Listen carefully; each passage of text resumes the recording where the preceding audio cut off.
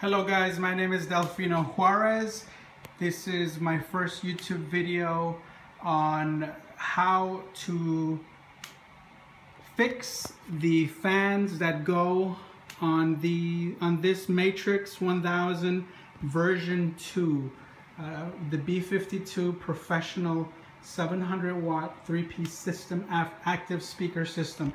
Now for me, for my use, this is a very good system, but the problem that I had is that all of a sudden the fans stopped working.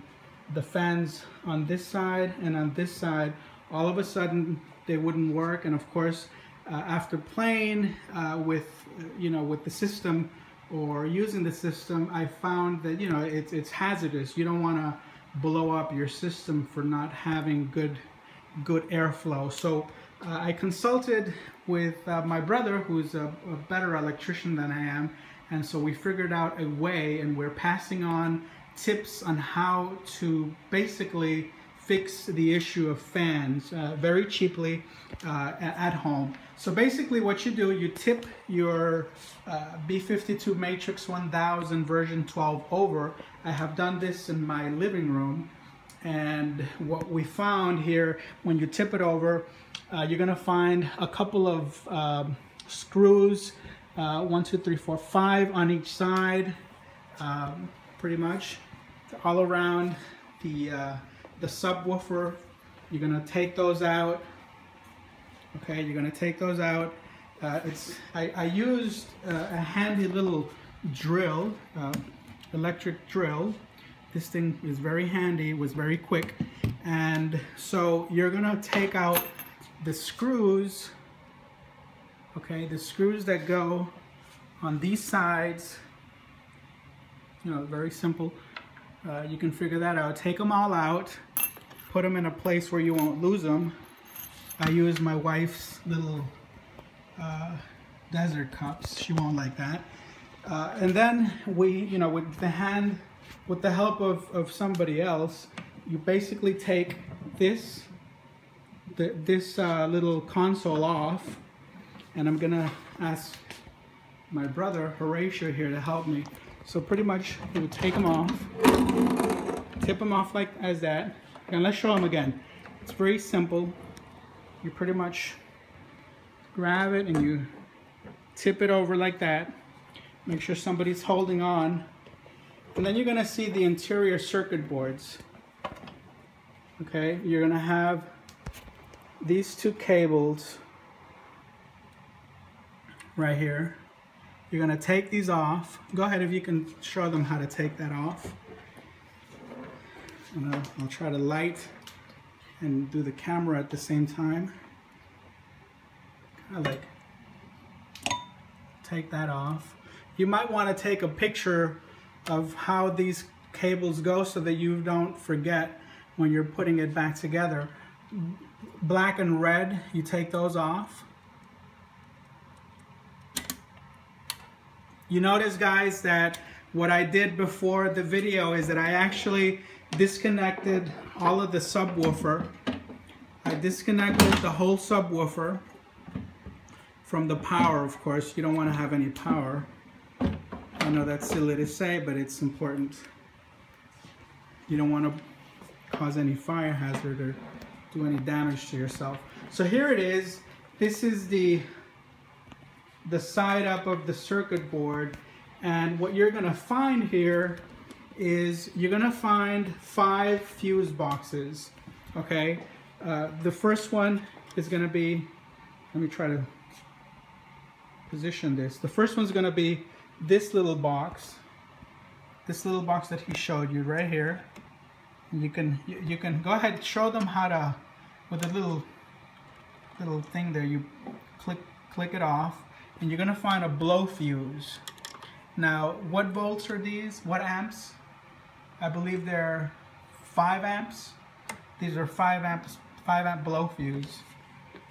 Another one on this side, another one on this other side, on these extreme areas, another one there. And then you're finally gonna find a little weird fuse holder on the last, show you a better angle, on the on this little smaller circuit board, you're gonna find one in there, and that one's different. For me, for this issue with the fans, that was it. We actually, go ahead and if you can show them how to open that, you're gonna try to stick a little screwdriver in there, flathead screwdriver. Okay, and you pop it out. There's the blow fuse. I'm trying to get a better angle here. And what we did, we actually used a voltmeter. You can get one of these voltmeters at Amazon, very cheap. I got one for like $8. I didn't know how to use it. I had my brother figure out how to use it. He knows more about this than I do. And we tested all the fuses, right? So we tested the fuses for voltage or amps. They all tested out fine except this one. This is the one that did not work.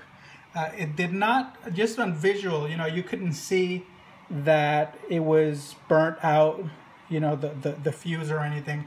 When we tested it here, there was no voltage or amps coming out of it.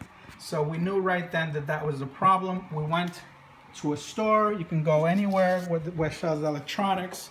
We got a blow fuse, 5 amp, 250 volt fuse, and we replaced it in there. Now notice that Radio Shack, of course, we got that little promotion there, but we noticed that when we took that fuse out, it actually said 1 amp. It said 1 amp, and we replaced it with a 5 amp.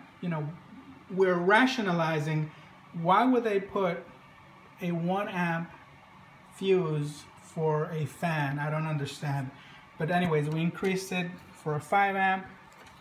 Why would you put in a fuse for a fan? Is beyond me. I don't understand that.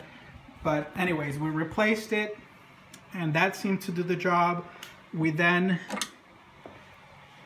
went ahead and put this back together once we closed the fuse holders. Let me try to help here. So again, you're going to put it, try to get somebody's help. You're going to put it, try to put it on this angle, just enough so so that you're able to make the connections. Here, let me flush it a little bit forward. So you make the connections. There are the connections. Sorry for the bad footage. Black, red, and then the power, I believe. So there you go. We're connecting everything back together.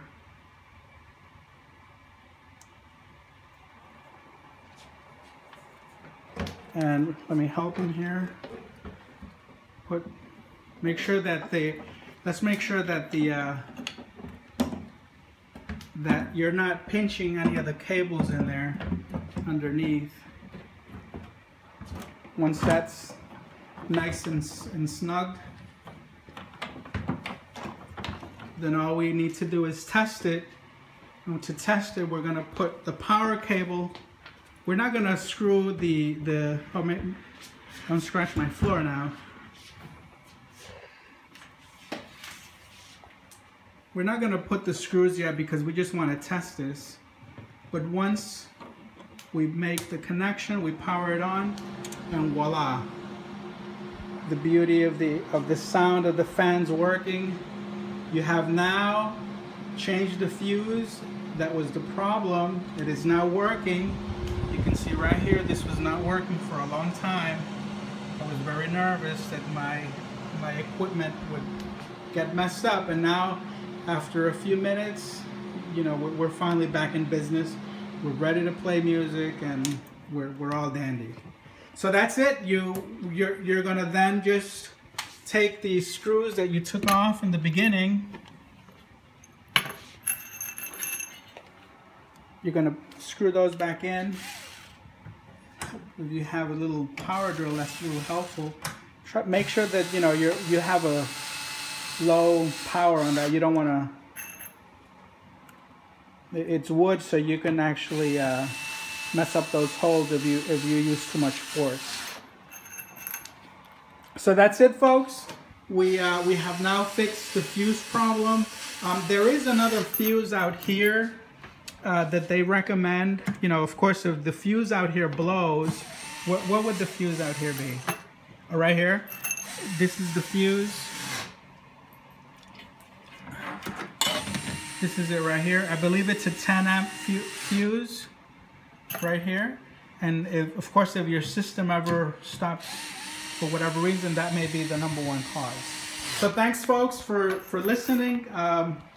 Press like if you like this video and enjoy. Hope that it's as helpful to you as it's been for me.